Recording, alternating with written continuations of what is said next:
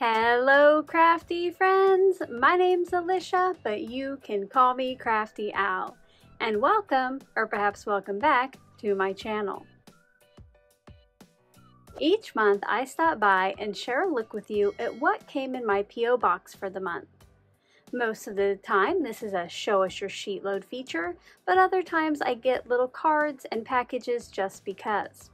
If you're ever interested in sending a card for the end of the month video or finding out more about how to show us your sheet load online, I do have an updated guidelines video in the description box below. If you're just wanting to send a card to say hello, my P.O. box is at the bottom of that description box. Before I get started opening this month's mail, I do want to remind you that if you are a die cut or paper trimmer level channel member, that tonight we will be having our monthly channel member live, and it is going to be a fun color cube challenge theme where we will create with a color cube kind of our choice after we narrow it down, and then you can enter your card to win a fun prize.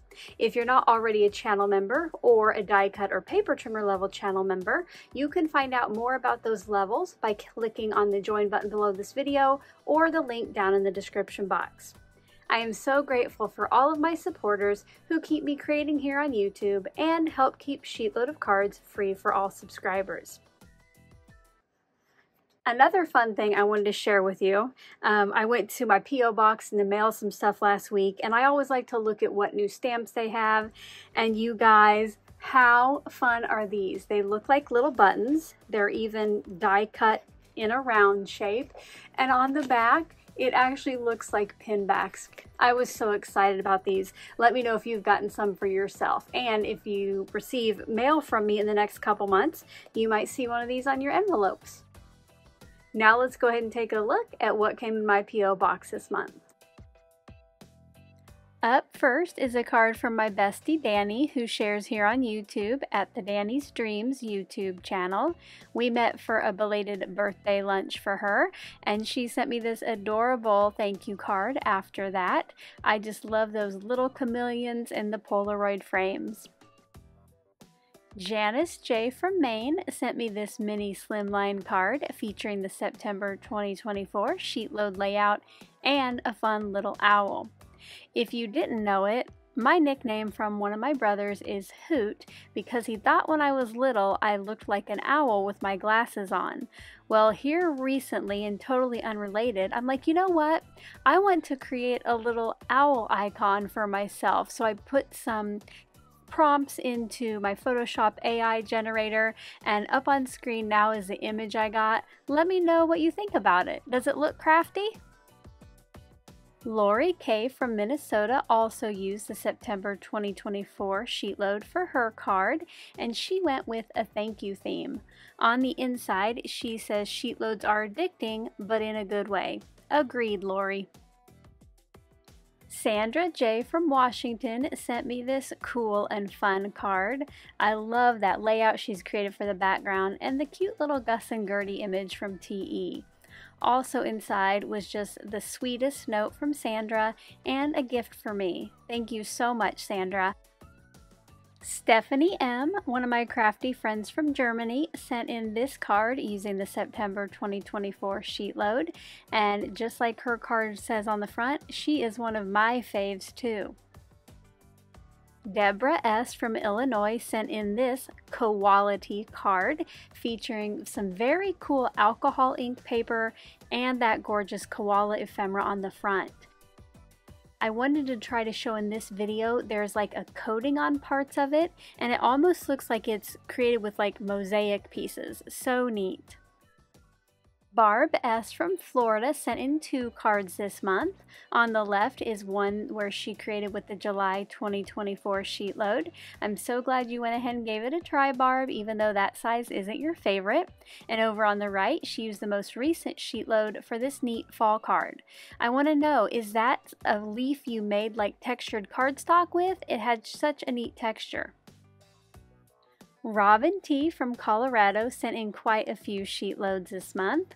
On the left is a Groovy Piece card using September 2024, and the 3 on the right she rewound to September of 2022. I have a feeling she was inspired by my recent class with Not Too Shabby, where I went back and revisited some older mini slimline editions. Robin said she had fun finding different toppers to go on those mini tent topper cards. And speaking of groovy cards, I went live on Friday to play with some bonus surprise SVGs I gave to my channel members, where I created these backgrounds and sentiments to make your own cards with. If you weren't able to be there live, or if you haven't caught the replay, I will link it down in the description box below.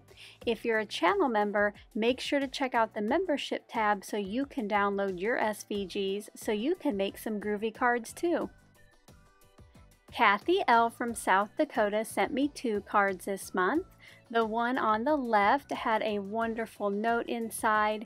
Kathy, I just wanted to let you know that I hope you enjoy your transition to Stampin' Up! And good luck. Over on the right, she created a beautiful kind of winter Christmassy card using the September 2024 SheetLoad. In Kathy's package was a note that the only thing she didn't like about this month's SheetLoad was that she doesn't have envelopes to fit it. You can see here that she sent a regular slimline size envelope, and she wanted to know if there was a way to make one for this size without a punch board. So I just wanted to take a minute in case you're having that problem, not really a problem, but in case you want to know the same. I don't make envelopes for mine. What I do in any of your big box stores, Walmart, Target, office supply stores, even the Dollar Tree, there is like a standard business size envelope that you can buy, and I just get these. They're called number 6 3/4, but I get 40 at the Dollar Tree for, well, $1.25 now. And these are actually, they already have adhesive on them, so they're all ready to just close and seal. So if you didn't know what to do or how to send your slimline cards, I hope that you'll check these out. Thank you so much to everyone who took the time to send in a card and note this month, and especially to Sandra for the nice gift. Again, if you would like to show us your SheetLoad and be featured in the end of the month video, make sure to check out that guidelines video linked below. And until tomorrow, when I'll be back with the October 2024 SheetLoad of cards, I hope you're all having a crafty day. Bye-bye. Thank you so much for taking the time to watch all the way to the end of the video. I hope now you'll consider clicking on one of the videos or playlists I have linked above. And if you are interested in any of the products or tools I used in today's video, I do have some links in the description box below.